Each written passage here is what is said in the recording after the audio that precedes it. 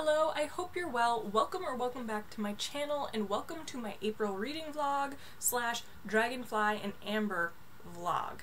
So, I feel like there has been a ton of excitement in the Outlander universe, or the Outlander fandom, whatever the official name is.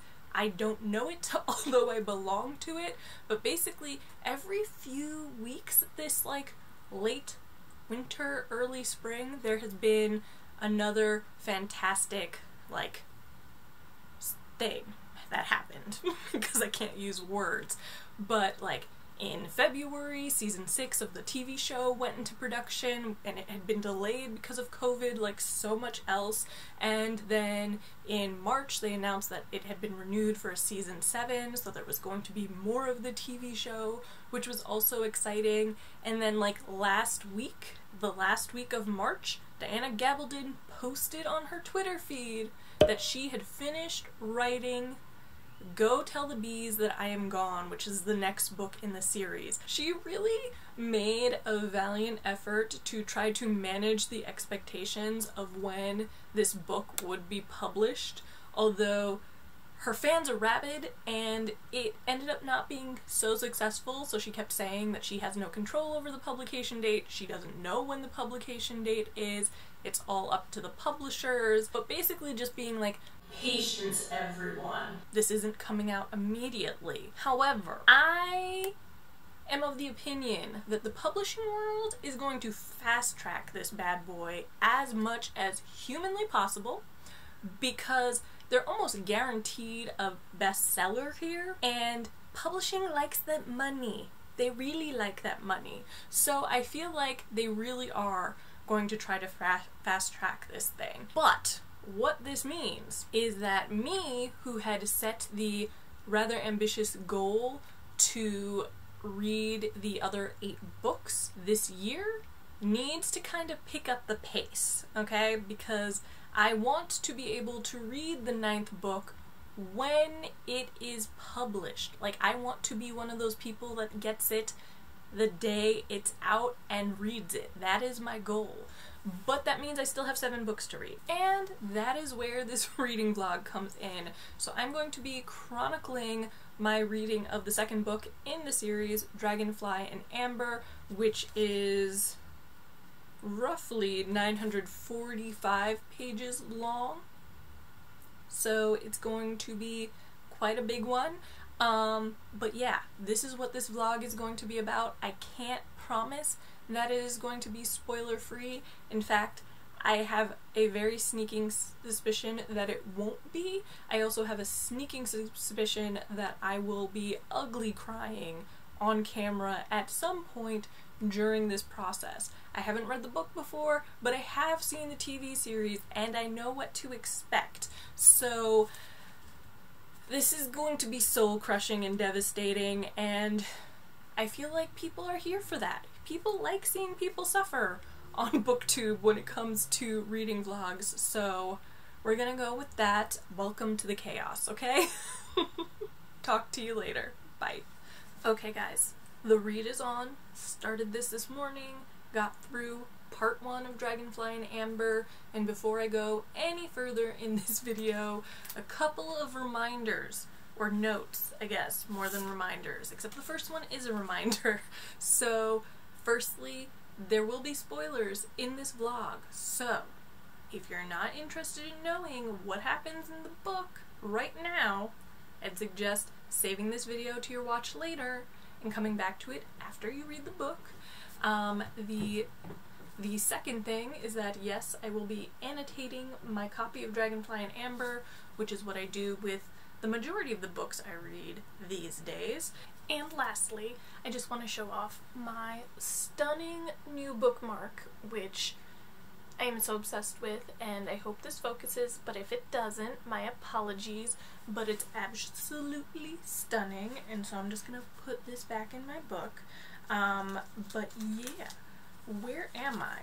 So, as I said, I read part 1 of Dragonfly and Amber early this morning. It's now 6:37 in the evening, so I have had time to think and ponder. So the book starts in 1968, which is an interesting choice in my opinion because it gives away something but also doesn't give away anything at the same time. The thing that we know that it gives away is the fact that Claire at some point has traveled back to her present, because the last time we saw Claire she was with Jamie, and that was in 1744. So we are 200 plus years later, right?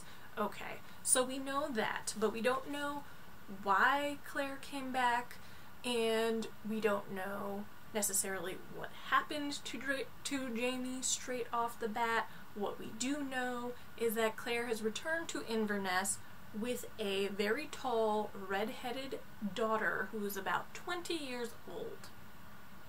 And we have a sneaking suspicion that she is Jamie's child from the jump. And Claire kind of alludes to it at some point, and then Roger, who is this historian that comes into play because he is entrusted by Claire to do some research on warriors from Culloden, he kind of figures out that Brianna's parentage is a little murky.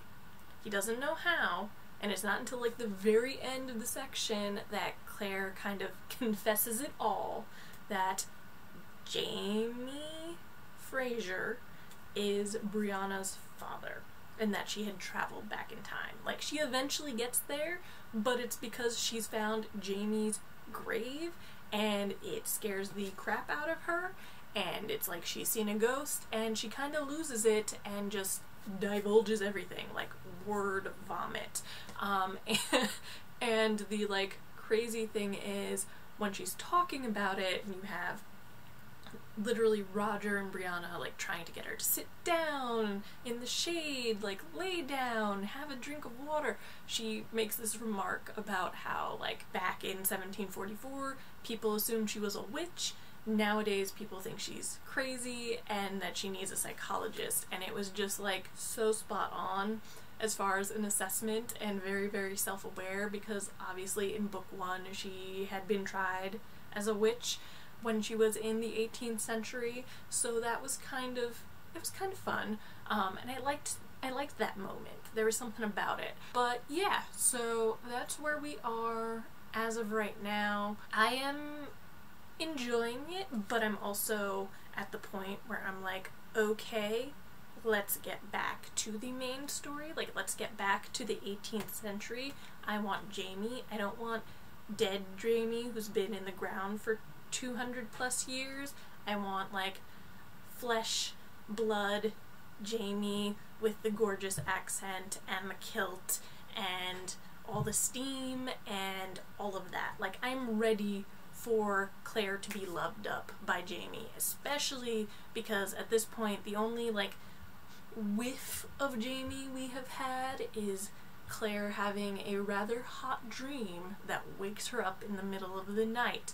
So I'm ready for the passion, I'm ready for the love, I'm just ready for Jamie, who is my dream man, okay? So that's where we stand. I don't think I'm gonna read any more tonight, but I'm looking forward to beginning part 2 tomorrow, because it starts in 1744, so we're back to picking up where we left off with book 1.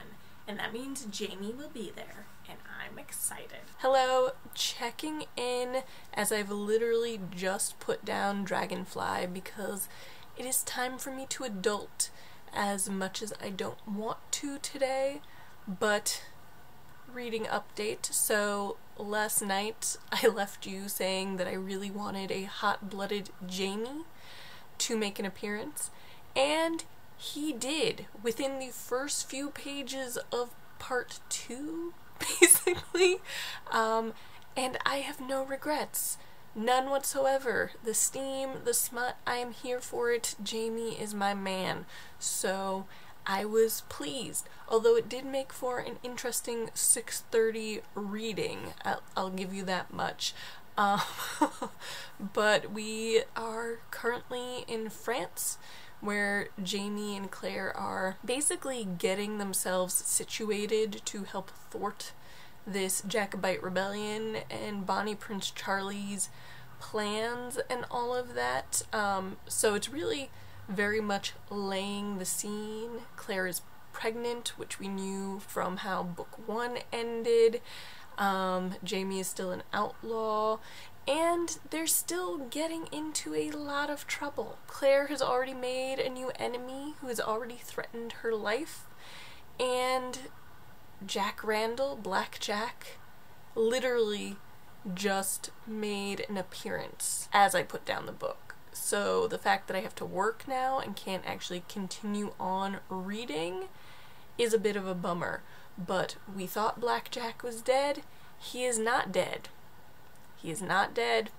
Just lots of trouble. But I guess that's what you look for in these books. Like, what sort of book would you really have if the hero and heroines were just like sitting at home knitting sweaters? Like, they have to get into trouble. It's just that they seem to get into trouble all the time. If it's not Jamie, it's Claire, and if it's not one of them, it's both of them together, and you just gotta let it run its course and cringe and be terrified for them. And so yeah, that's kind of where we are right now. As I said, bummed that I actually have to stop reading currently so that I can adult, but that is life. I'm going to go work. I will hopefully check in with you later today if I get to do some more reading. If not, I will check in with you tomorrow. False alarm, friends. Not Jack Randall. Literally just read the first page of the next chapter. Somewhat relieved, but needed to report back. I'm going to go back to reading now. Okay, bye. We know Jack Randall. Okay, we're back. Don't have a ton of time this morning because today is kind of a big day at work, but I wanted to check in since I literally gave you like a 30-second check-in very, very early this morning. Today is a very busy day, as I just mentioned. One of the awards programs that I run for work closes for submissions today, so I'm basically in meetings from 9 until 11, and then I will be logged in for work until midnight tonight. So it is a very, very long day, and I plan to get myself some wine and have sushi for dinner and treat myself. But I did manage to read a little bit more of Dragonfly this morning, as you will have seen from my very shocked and brief clip. I don't know why that shocked me as much as it did, because I watched the TV show, but apparently I don't remember a lot of it from the first 2 seasons. I actually kind of liked this section that I read. It gave me a lot of like things to think about and ruminate on. So Jamie and Claire are kind of settling into their new life. You're seeing more of the people from the French royal court. You're seeing Jamie kind of doing his espionage spy thing, and you see him nearly getting himself offed in and narrowly escaping with some humor. Just a lot of like fun things going on.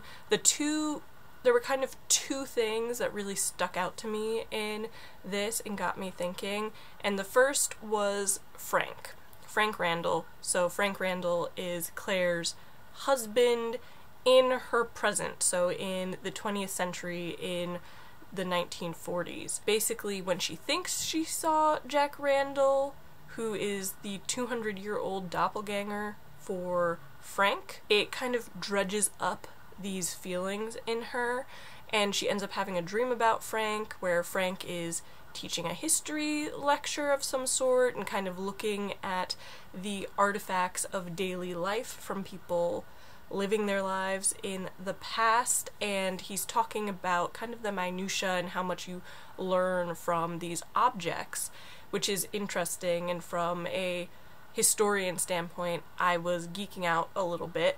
But then he has these 2 miniature portraits, and one is of Jamie and one is of Claire, and she kind of wakes up sobbing, and like Jamie says that she was calling out his name. And now I have this whole theory about Frank. Essentially, I don't think that Claire is really in love with Frank. I'm just gonna put that out there in the universe. So I think that the 19-year-old Claire that married Frank is very different from the 26, 27-year-old Claire who ends up marrying Jamie. Basically, in book 1, it explains to you that because of World War II, Claire and Frank spent the better part of like 5-6 years apart, with only a couple like meetings in between them. So they matured into different individuals from the ones that they married. I think their Inverness honeymoon was supposed to be kind of a rekindling and getting to know each other a little better again situation. But there are like warning signs in that honeymoon. Yes, there was a lot of sex, but it's a honeymoon, so what do you expect? But like, they're just not well matched. Like, Claire is very open about the fact that basically everything that Frank is passionate about when it comes to history doesn't interest her. They don't see eye to eye on kind of the children question, because Frank doesn't want to consider adoption, but Claire, who was basically adopted by her Uncle Lamb, is open to it if they can't have children of their own. And they have like a little, not a fight, but a disagreement over it on their honeymoon.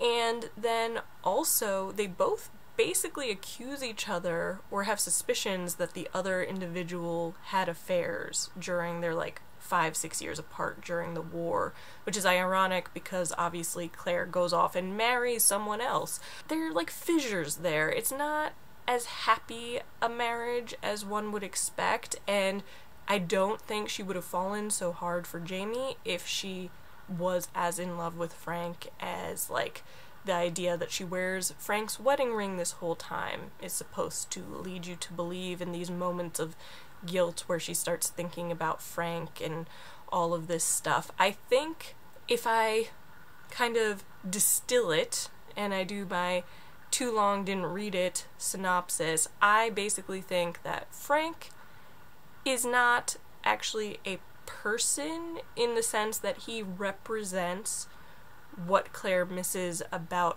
her present life. So he is a personification of her life in the 20th century, which she still kind of holds on to in a number of ways because of her sort of modern woman sensibilities. And obviously she's a modern woman in the 1940s or the 1960s, not in the 21st century.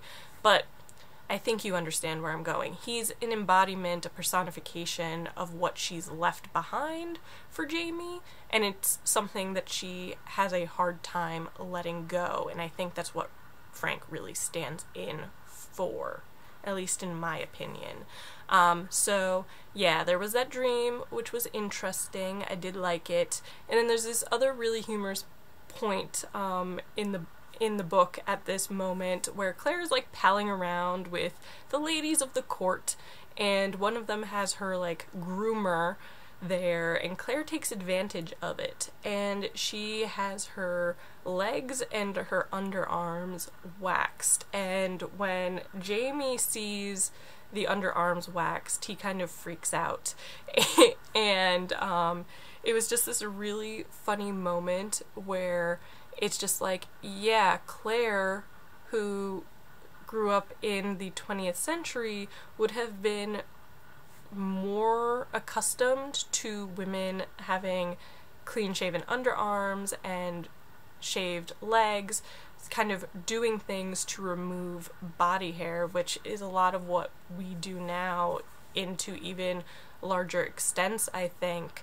And so for her, having her underarms like waxed makes her feel clean and less smelly, and that's such a like modern 20th century, I think, feeling. And her legs too, like she feels sexier and cleaner and all of this stuff because now her legs are nice and smooth, and Jamie is just like, I don't understand, like, why would you do this? Like, my legs are hairier than yours, do you mind me? Like, I don't mind that you smell like a woman. Like, all these just like funny kind of moments that show you just how different their sensibilities are because of having been raised in two different eras, 200 years apart, and it was really fun, and it's interesting because it's just not something that I really have ever thought about in a historical fiction, but is definitely more accurate, I think, because of my own sort of modern sensibilities. Even though I'm reading these historical fictions and I'm reading books about women who lived hundreds of years ago, I'm not necessarily thinking about the fact that they probably didn't shave their underarms or legs, or have a lot of the grooming that we do. I think the only thing that really kind of sticks out to me is like, yeah, they don't bathe all that often, so they kind of stink. But apart from that, didn't really think about it or consider it, and this book kind of, because of the scene, makes you think about it. But yeah, it was just cute. It was really funny. It's always nice to see Jamie absolutely scandalized by something modern that Claire says and does. I am really enjoying it. I'm kind of bummed that I can't read more this morning, but I do need to start getting ready for work, and to be honest, I don't know that I will get a chance to read more of it this evening either, because of everything that I have going on. And yeah, that's kind of where we are. I'm hoping during work that I can listen to an audiobook that I've been reading, which is Detransition Baby, which one of my friends had recommended to me, and it's totally different tone because it's contemporary, so that's been a bit of a switch in my head. So hopefully I can get to some of that, and then later this evening when I am clocked on for work, basically from 6 until midnight, I'm hoping that I can edit a little bit of this vlog, maybe work on editing another video, basically anything I can do to keep myself awake. So we'll see. But yeah, that's all I've got for you now. I'll talk to you later. Hello! Checking in. So, full disclosure, it has been quite a few days since I checked in with this vlog, and also up until this morning, I think I had skipped reading for the last 4 days, not because of a slump, but just because life. So Wednesday I worked from 9 a.m. until 1 a.m. Thursday morning, and I just decided to give myself a lie-in on Thursday, which means that I didn't read, that I just kind of slept in as much as I'm possible and capable of doing, which is not very late, it's like 6:30, and then just kind of watched YouTube videos and watched TV until I had to log in for work, which was fine. But then I got food poisoning Thursday evening, and so I spent Thursday night, Friday, and a good part of Saturday just trying to like recover and being gentle with myself. I don't know if anyone has had food poisoning before, but it's not fun. So I really was just incapacitated. That's where I'm going to leave that and just move into all of the updates as far as reading Dragonfly and Amber, which I did read some of this morning. As I mentioned, I finished part 2 and then read all of part 3. It's interesting because for a little bit of it, I was just kind of like, this is like a building situation, so you know something is going to happen, but it's just a lot of pieces kind of falling into place. And so I didn't feel as though a ton happened. And like the moment I said that, Diana Gabaldon was like, hold my beer. And things started to happen in rapid succession, and I was like, oh crap, okay, great. We had a lot of like, in this section, a lot of surprise appearances. Dougal was one, but the biggest one was actually Jack Randall making an appearance. Like, that was a huge one, because as you will have seen in an earlier clip, I thought he had appeared, but it was actually like his relative, Alex, who I think is a brother, who looks a lot like Jack Randall. So there's a very, very strong resemblance in this family, apparently even in the same generation.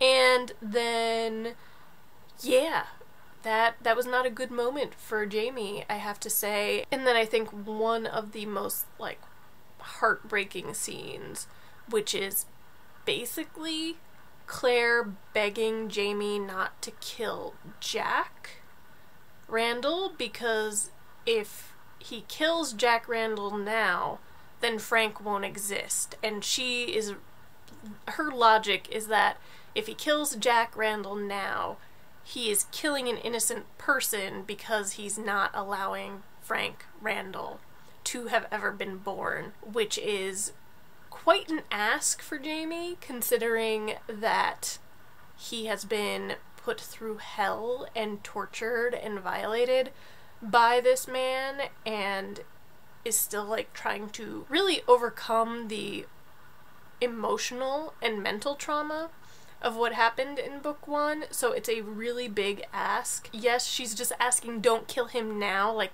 give it a year, but like it was uncomfortable. I mean, I get where Claire is coming from, but I also am like, of all the things to ask of this man, like that had to be the thing you ask. So it was a really uncomfortable and painful scene because you like see how upset Jamie is by this whole thing. But yeah, that was rough. Things are starting to pick up now, because as I said, really it's just a waiting game at this point, because it is a waiting game for Jamie and Claire too. Like, they're trying to figure out what Bonnie Prince Charlie is trying to do, and like nothing has been set in motion per se that they know of. But yeah, there have also been some really comical moments. I think the most comical one at this point is Jamie having been to a brothel and coming back with a sex toy of sorts. So there was that. It's been interesting. I do appreciate the humor every once in a while, because some of it can be really heavy. There has been some sexual violence. There's just been some violence in general. So trigger warning for all of those types of things. But yeah, that's kind of where things stand. So yeah. Good morning. So yeah. I just finished reading this morning. I'm still kind of processing everything, but I take back what I said about nothing happening in this book. Like, I said it yesterday, and then the moment I said it, everything started to happen in the last, like, 100 to 150 pages of this book. So much has happened. There have been so many emotions that I am still trying to process. So much happened that if you look at where I, like, flagged things, like, I haven't flagged anything in probably 100 pages because I was just so into what was happening, and, like, those pages were turning so fast you probably couldn't even see them. I was cruising. I was in a good reading spot this morning. But yeah, as I said, still processing all these feelings. So I think, as I mentioned yesterday, like, we know that Jack Randall's back. And I had all sorts of feelings on Claire making Jamie promise not to kill Jack Randall yet. And those feelings are still there. Still there for a lot of reasons. There were a couple, like, really emotionally raw moments here. I think the first was, I would say, right when Jamie and Claire are having this conversation about, like, why Jamie has decided he's not going to kill Jack Randall yet. So he's kind of put that stipulation, like, he'll give it a year so that the Frank Randall line can exist, essentially.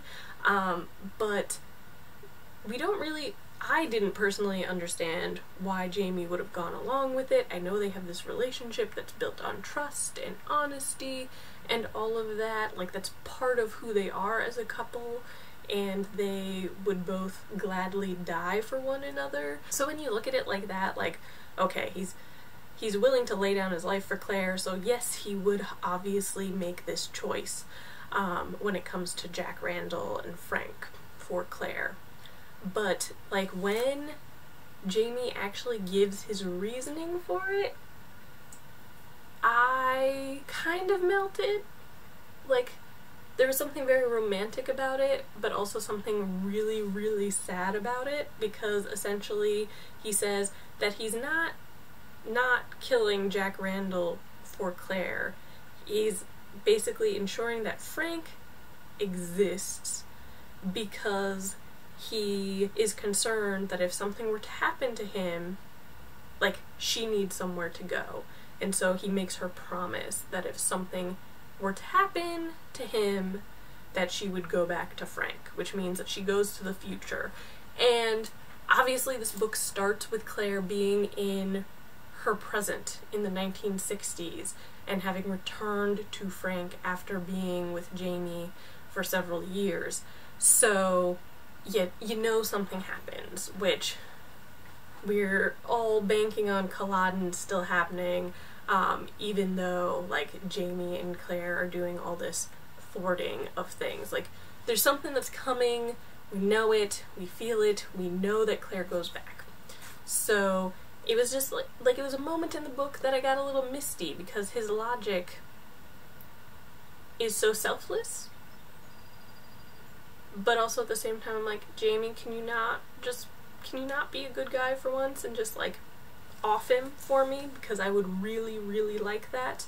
I mean, Jack Randall as a character is probably one of the vilest characters that I've ever read, and it's like he keeps one-upping himself, like, constantly, periodically. He just continues to do things that are vile and disgusting and make him such a villain. Like, not even just an antagonist, like, the Comte in this that basically is pissed off at Claire for losing one of his ships is, like, just an antagonist. Like, he's a nag. He bothers you. He, like, yeah, he tried to kill you a couple times, but he's just an antagonist. Like, at some point, you figure he's gonna go away. Jack doesn't. Jack is like some incurable disease. I would love Jamie to off him, like, at any point. I know he made this promise to Claire, but I'm okay with him breaking it. Like, I would be okay with it. So yeah, and then I think I get my wish, right? So during the course of these pages, like, I think I'm gonna get my wish. I think Jamie's gonna off him, because all of a sudden, Jamie has challenged Jack Randall to a duel. And we're kind of only getting bits and pieces through the gossip mill of the royal court that Claire and Jamie have ensconced themselves in. Claire is freaking out because she's thinking that Jamie is breaking this promise to her, and I'm thinking Jamie is breaking this promise to her, and Claire is furious and upset and panicky and trying, as Claire does, to stop things from happening. Meanwhile, I'm over here being like, yes, Jamie, like, do this. I don't care about Frank. Like, give Jack Randall his due. Like, let's do this. Let's off him.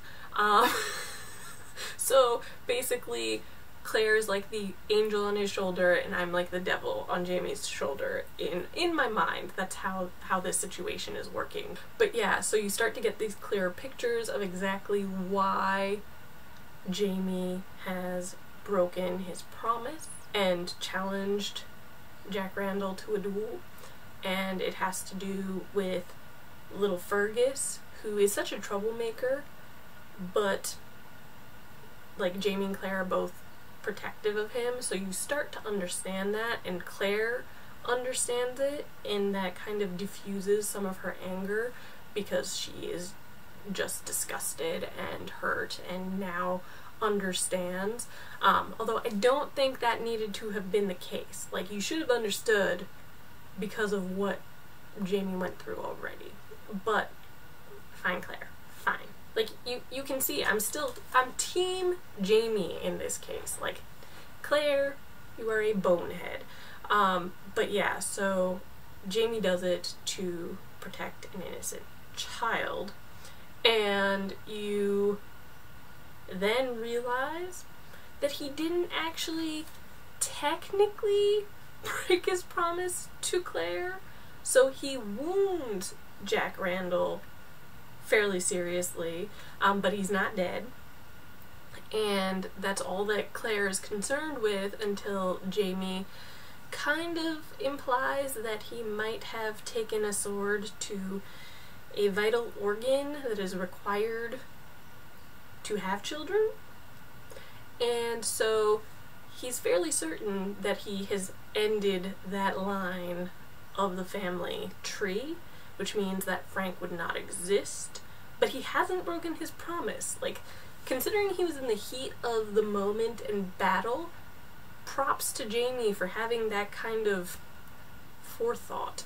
But yeah, so there's still the concern that Frank might not now exist, and Claire is realizing that she might never know whether or not Frank comes into existence, because obviously she's in the past, and her which someone explained this to me. She thinks if she still has his gold wedding ring on her finger, like if that's still there, that Frank must still exist. Like so is she thinking that if he no longer exists, that it's like just going to vanish, and that she's not going to have any memories of Frank at all because all of that will vanish because he just doesn't exist? Like, I'm trying to understand her thought process here, but the presence of that ring on her finger seems very important to her as like a temperature check or a reality check to say, no, Frank's still okay. So I don't know how, like, is that her logic? But yeah, there was a lot, but I am now, how far am I into this book? I don't even know. I'm like 530 pages into this, and part 5 is called I Come Home, and chapter 30, which is the first chapter, is called Lollybrook. So we know that Jamie and Claire are going back to Scotland. So yeah, I have a lot of reading to do. I take it back. Things happen. Lots of things happen, and I feel like it's just gonna get more and more intense as I get closer to the end of this book. So I'm Team Jamie in this case. Claire Fraser, don't be a dingus. That's all I have to say.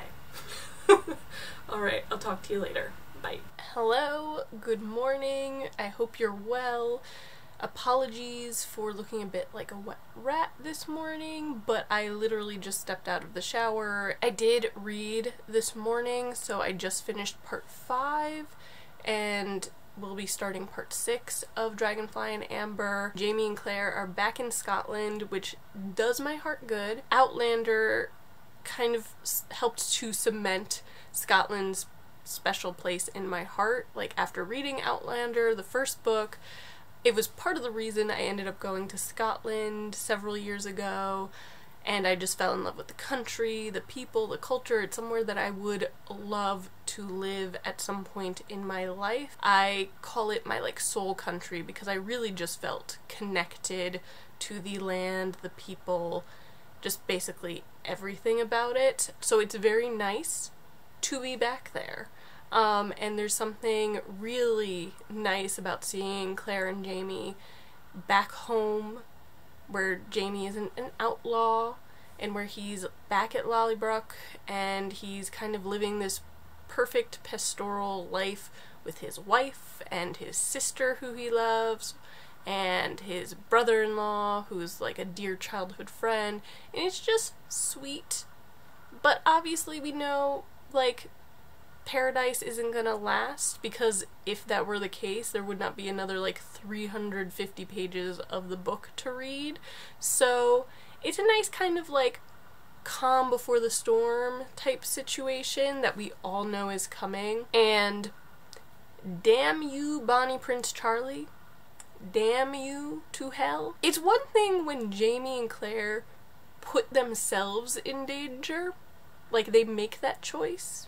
You don't always approve of it, but you accept it. It's an entirely different thing with when this like ignoramus of a prince decides, I'm just gonna sign Jaime's name to this document and make him a traitor to the English crown. Like, what? Like, how can you be... I don't even know. It's just like the thoughtlessness, the arrogance, the gall. Bonnie Prince Charlie is on my shit list right now, because literally Jaime just got his pardon so that he wouldn't be hanged for returning home, and Charlie puts his name on this thing where he's trying to claim his right to the throne, and basically that means that if the rebellion fails, Jaime is a traitor, which means that he would not only be hanged this time, he would be hung, drawn, and quartered. I mean, we know Jaime and Claire get into danger all the time. Like, this book series would not be 9 books long and counting if that weren't the case. But still, yeah. So you see, I feel some ways about Bonnie Prince Charlie right now. But yeah, so the goal. But yeah, I'm still processing. I'm still processing my anger at a historical figure in a fictional accounting. So yeah, I'm gonna go now because I have a little time before work, so I want to see if I can schedule tomorrow's video, which is my anticipated releases for Q2, which you will have seen by the time this goes up, and maybe I'll try to read a little bit more. Doubtful, but we'll see. And I'll talk to you guys later. I was today's years old when Diana Gabaldon announced that the 9th book in the Outlander series has a pub date, November 23rd of 2021. And not only does it have a pub date, it also has a cover. So, I'm excited, but the game is now on. I have to read 6 books and about 300 pages that I have left in Dragonfly and Amber by November 23rd, but I was right. She finished the book like literally a couple of weeks ago, and I knew that they were going to have a pub date. I knew that they were going to like fast track this thing, so I feel validated. Now I'm really flustered and really just want to sit and read all day, but I do have to go to work, and I really didn't read all that much this morning. I think I read like 25-30 pages because I got sucked into an art heist documentary that I just couldn't put down, and now I'm like, okay, I need to finish this book like tomorrow so that I can start book 3. That's not gonna happen. But I just had to come in, tell you guys the exciting news, because I literally just saw it pop up on Twitter and then on some news articles. So, needed to share that. I'm gonna go work now. I'll talk to you later. Hello, good morning, happy Friday. So checking in with a reading update since I didn't actually give much of one yesterday? Was it yesterday? Yes, it was yesterday. Because I was way too shook by the news that the 9th book in the Outlander series has a pub date and a cover, which means that I have roughly 7 months and 6 days to finish book 2, which I only have about 200 pages left of, so I should finish that in the next couple of days, and then read the other 6 books that have already been published in the series. So the heat is on, my friends. The heat is on.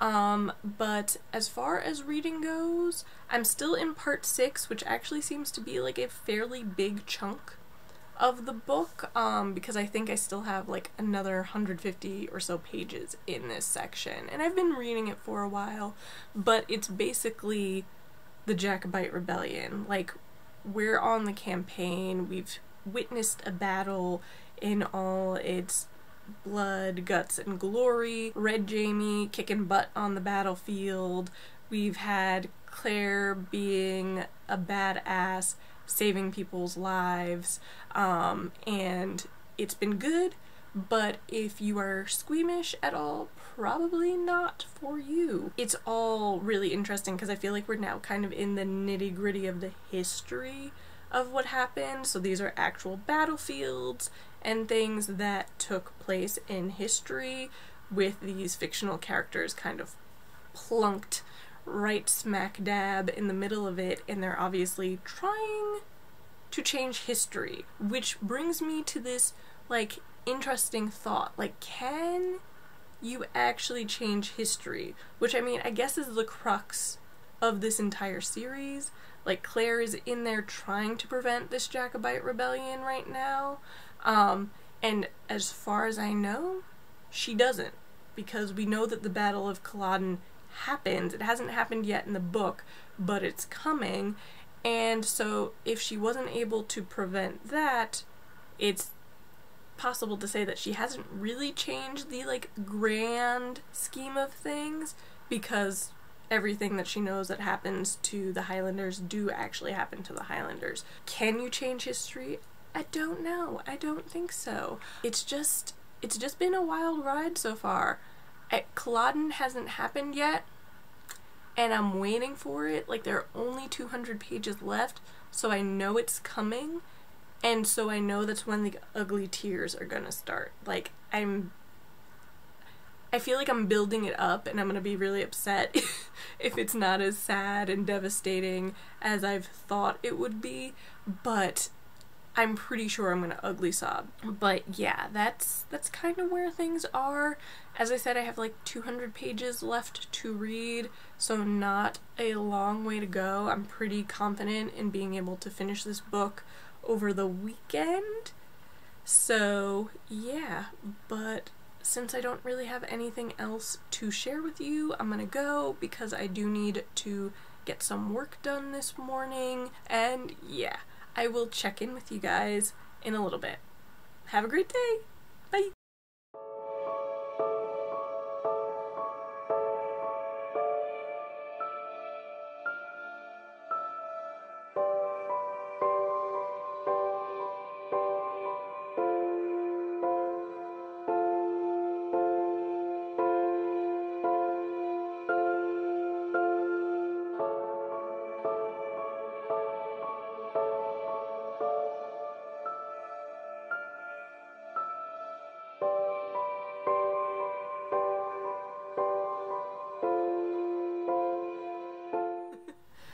This is where I would insert the meme.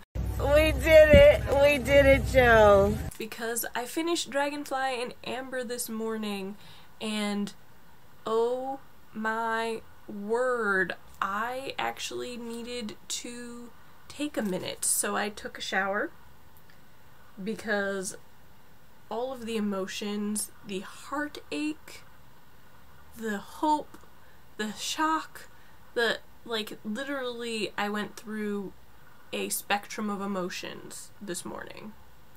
And it blows my mind that obviously you know what is coming. You know that Claire goes back through the stones from the jump. Like, we know this from page 1 of the book. And yet when Jamie sends Claire through the stones, I was an emotional wreck. I ugly sobbed, like tears, snotty nose, the works. I could not stop myself. Even though I knew this was coming, even though I expected it, oh, that was rough, man. That was emotional devastation. Diana Gabaldon, you murdered me this morning, and you know what?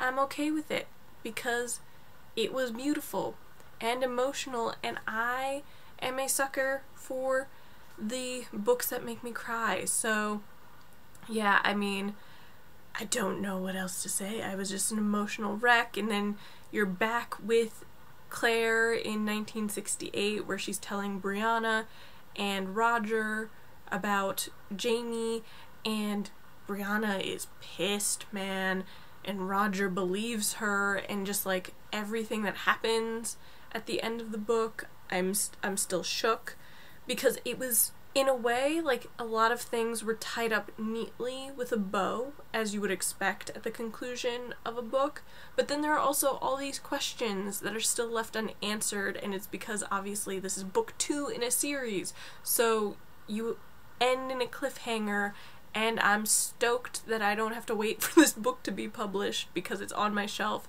so I know what I'm reading in May for sure, but yeah, it did a lot in a very small amount of time. Like, considering this book is over 900 pages long, like, everything that happened kind of in the last 200 pages or so was just emotionally gripping, like a true page turner of a book. I'm still kind of trying to decide between a 4 and a 5, because as far as being like a book that wrecked me emotionally, it did that. It gave me everything about Claire and Jamie from book 1 that I loved. It gave me the history of the Jacobite Rebellion, which I'm fascinated by. So part of me is leaning very heavily towards a 5-star rating for this. But then there was also like stuff that I wish had been done a little better. I think the main thing is because their world is expanding. You're meeting a larger cast of characters now. People, I call them kind of whack-a-mole moments, where people from book 1 or even just early in book 2 are popping up again, or you're meeting new faces who I suspect will play larger roles in the rest of the series. You're meeting all these people, and in some cases those like supporting characters don't feel as fully developed as I would like. Sometimes they feel a bit more like caricatures, or they're just a little bit flat, and I would love to see them developed more fully. I think the 2 characters that I'm thinking of in particular are Fergus and Myrta, and I don't know if that's just like me being biased, because obviously I know those characters from the TV show and am very attached to the characters in the TV show, so maybe it wouldn't have bothered me as much if I hadn't seen the TV show first. So that's why I'm kind of like, maybe a 4? I don't know. We'll see. I guess I'll make a decision at some point. But yeah, I loved it. It's Claire and Jamie, they are my OTP. There is a lot of sex, I will say that, but it is a romance, so I expect that. It's also like a 950-page romance, so I would expect quite a bit of it to happen. But yeah, it was just a wild ride. I am still shook. I don't know what star rating I'm gonna give it. 4, 4.5, 5. One of those. I know that. Thank you so much for watching this vlog. I hope you enjoyed it. And if you did, be sure to give it a thumbs up, comment, and subscribe. And if you've made it this far into the video, please leave the Scottish flag emoji. How about that? And I will talk to you next time. Bye!